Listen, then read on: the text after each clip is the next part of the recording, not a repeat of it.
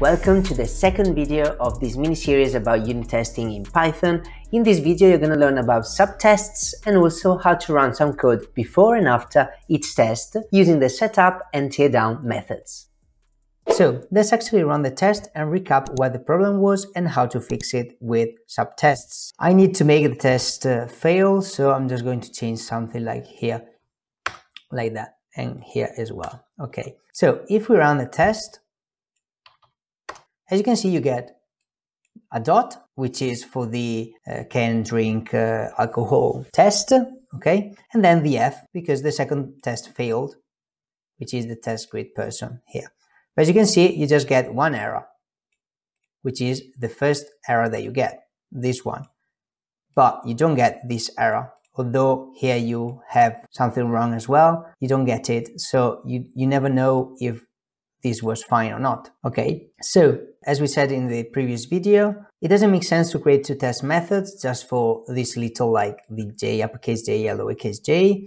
Okay, so to sort of differentiate the two assert equal calls, we can use subtests, which can be thought of as little tests within a bigger test. Okay, so to add the subtest, you just need to use the context manager, so with subtest like that, and indent it here, and then again here with self.subtest, and then like that. So you've got one subtest, so this is the whole test, one subtest, two subtests, okay, and then here you can write a little title to differentiate them even further,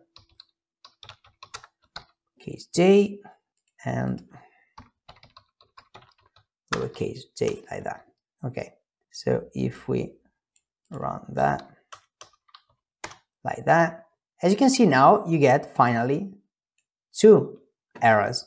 So you get the dot for the can drink alcohol function because that test actually succeeded, but then now you get two. So you've got the first subtest, as you can see, uppercase j and lowercase j, so these are one subtest, two subtests, and finally you get one line 9 and one line 12. Okay, so basically, even though this subtest failed, this one was run anyway. Okay, and as you can see, you get two errors. Welcome to two subtests, and here two tests because you run the test grid person and the can drink alcohol test 1. So you've got two tests and you've got two failures because the two subtests failed. Okay, let's actually add subtests to the can drink alcohol test, can drink alcohol. So you could do something like with self subtest, and then like that, and then with self subtest, and then like that. Okay, perfect. So now we've got all of subtests, and let's actually do something like this. Welcome, like that. Okay, so let's actually save that, and now both of them should work. All right, now everything is working just fine. Perfect. So this is how you would use subtests. Okay, now let's say that you want to do something before each individual test is run. Maybe you need a specific variable in each test, or you need to create an instance of a class to do something, or create a file, database, whatever. Okay, you will need to repeat the same code over and over at the beginning of each test. So you would have to write something like instance and then create the instance, etc., and then down here instance.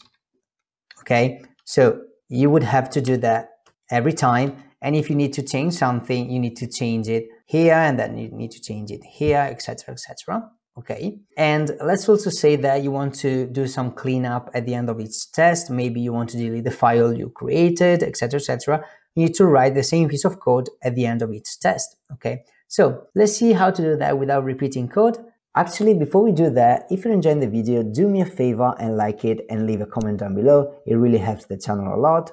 And also, if you don't want to miss the last video of this series and a lot more, subscribe to the channel as well. So, to do what I've just told you, you can use the setup and teardown methods. Okay, so up here, you can do something like def setup you pass self, and here the code to run before each test. Okay, in this case I'm just going to print setup like that, but you could do something like self instance and then random class, or something like that, and or you could do something like self or variable something, and then you could use these variables here. You could do something like self dot instance, etc., etc. Okay, so these are just to show you. Let's comment those out, and also you can add the tearDown method, and this is the code that is going to run after every test before the next one is actually run. Okay, so in this case I'm just printing tearDown. Okay, let's actually print something inside these tests so you can see. So this is create person, and this is the can drink, something like that. Okay, and let's actually run the tests and see what we actually get. So let's try that out. Okay, so as you can see, setup can drink tearDown, then the dot because that succeeded, then setup again, the setup for the greet person test, greet person tearDown, and then the result like that.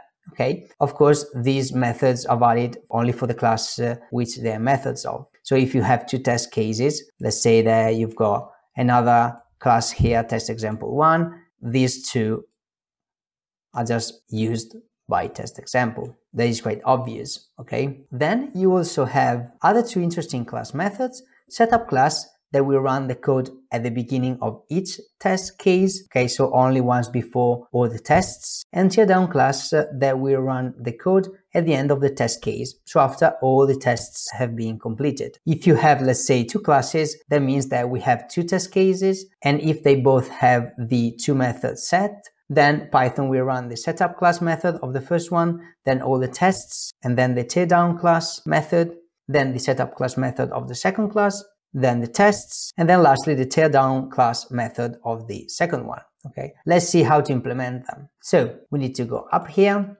and we need to use the class method decorator, class method like that, then def setUpClass like that.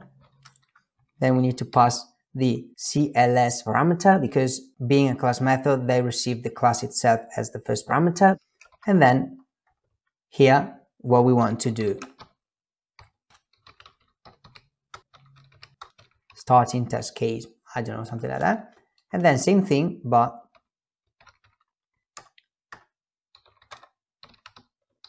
tearDownClass, CLS, print tests